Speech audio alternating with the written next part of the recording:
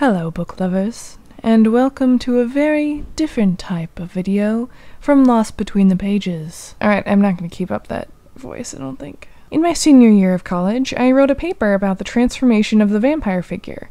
This is an adapted version, obviously, since an actual paper would be slightly boring. The transformation of the vampire figure from Dracula to Twilight corresponds to a shift in audience, from the sole male gaze to a more contemporary female gaze. Dracula was written in a male-dominated society, emphasizing the idealized male hero with the objectified female that the men need to protect from the demonic vampire. A more modern rendition of vampire lore is Twilight, which was written for a young female audience to fulfill their romantic and sexual desires, with a vampire as the main love interest, not the antagonistic predator. The shift to Twilight's portrayal of the vampiric figure can be seen in intermediary stages in two cinematic predecessors, Dracula in 1931 and Bram Stoker's Dracula in 1992. Since the fictional vampire figure is, and always will be, a vehicle for unnatural desire, the shift in audience also affected the portrayal of the human characters as they expressed their desire. Human masculine desire changes from being redemptive and heroic to something commonplace and unexciting. Feminine desire is originally portrayed as monstrous and something that needs to be suppressed, but eventually it becomes more active and open. In the original novel, Dracula, Bram Stoker creates black and white characters that are either fully good or fully evil. It follows the story of a group of heroic men as they fight and slay the monster Dracula.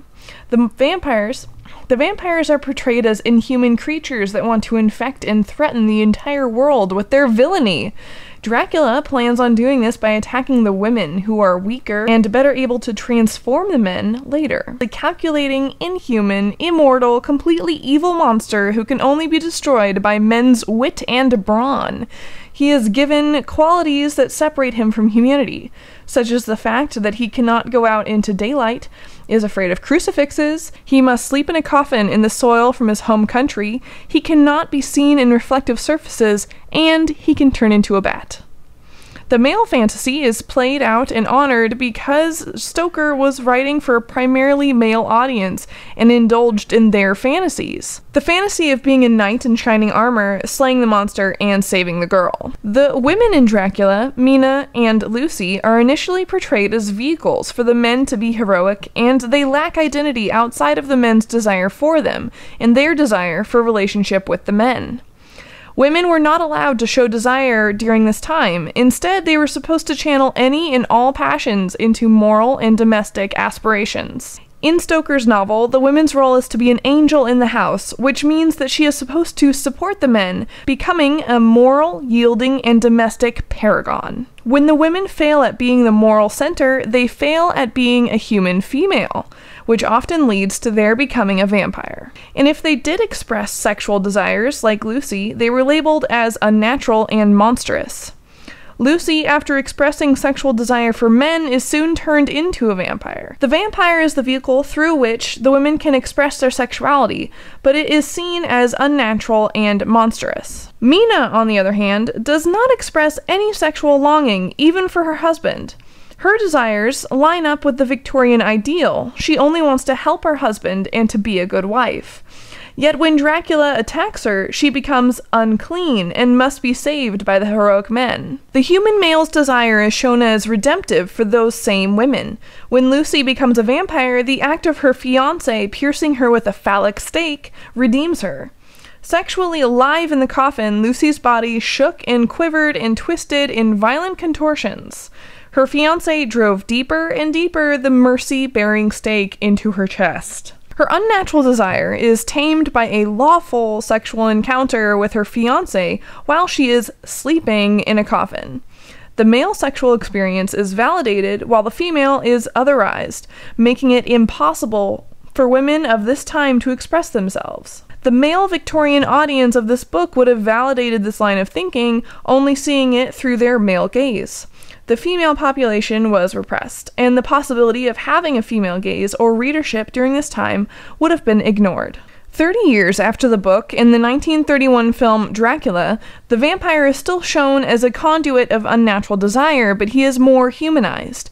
He visits the human's house on a social visit and goes to the opera. He has a suave sophistication that is missing from the original novel. He is an idealized male figure of this time period, attractive and rich. This Dracula is portrayed as more animalistic in his desires. His desire for blood is more of an instinct that he cannot control rather than a choice to be malicious. He is, however, still a figure of unnatural desire and a villain because he still rapes Lucy and Mina by sucking their blood while they are asleep or in a trance. The fulfillment of this on screen could be seen as a rape fantasy, an unnatural desire that the audience tries to suppress. He still retains some of the othering qualities originally given by Bram Stoker, such as that he cannot be seen in reflective surfaces and he cannot go out in daylight, and he can turn into a bat. In this movie, the male gaze is still prominent since the male characters are the only active ones. The men are the ones who control and lead the women, and male desire is again seen as pure and redemptive.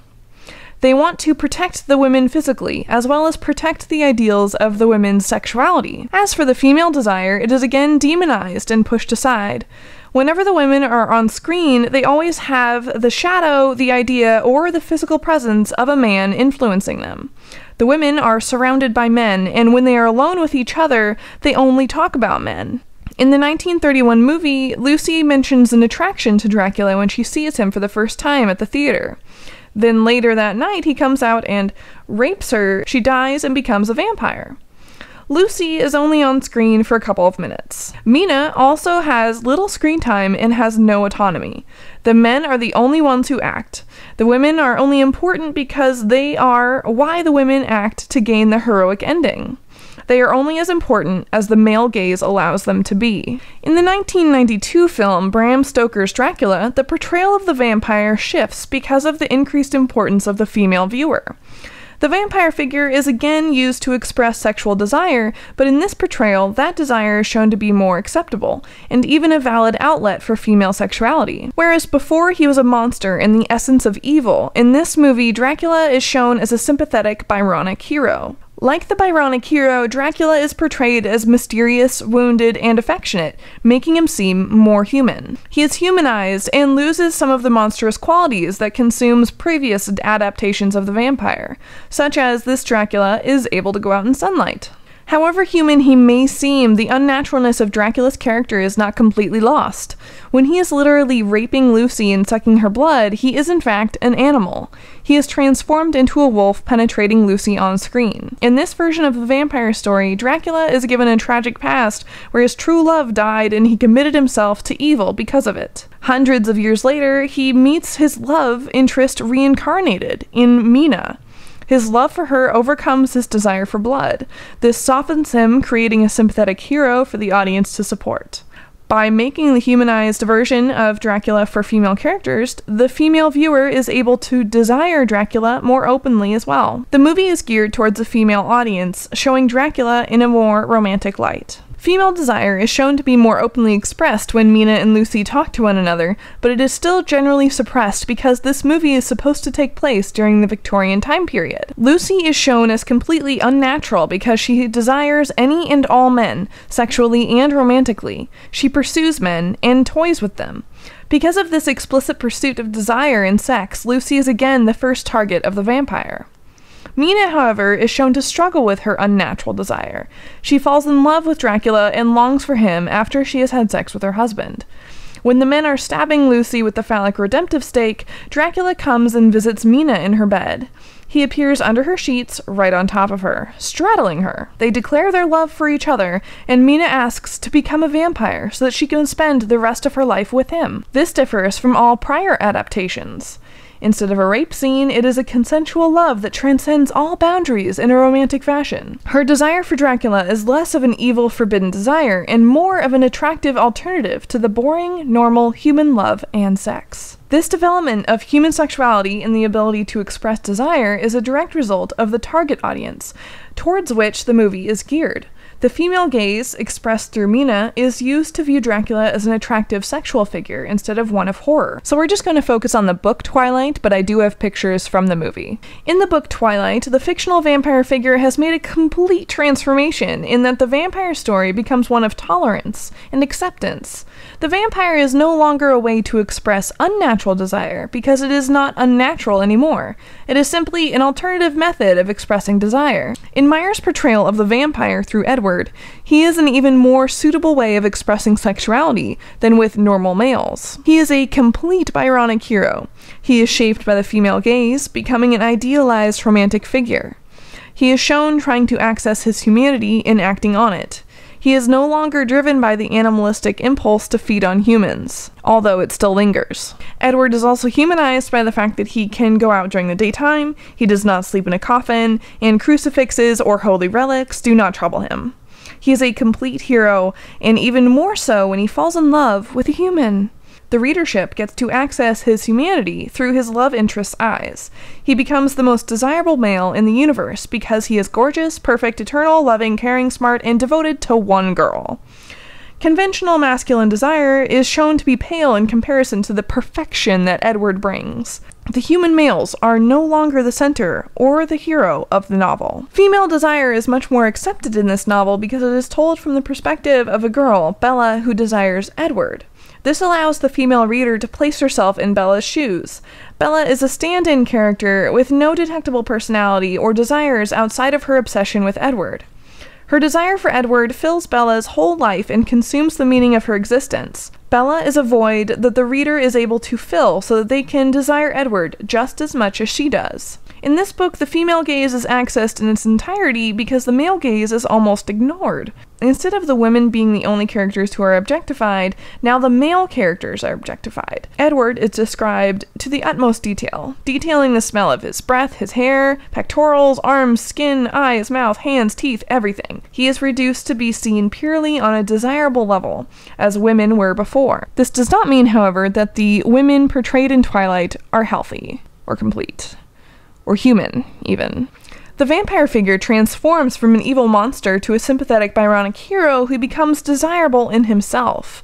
The human male desire begins as a benchmark for normal and suitable desire that is active and heroic, but they end up as pathetic and passionless compared to the attractive other vampire desire. Because sexuality has become so open in modern day-to-day life, ordinary male sexuality is not as exciting as it was when it was suppressed and hidden.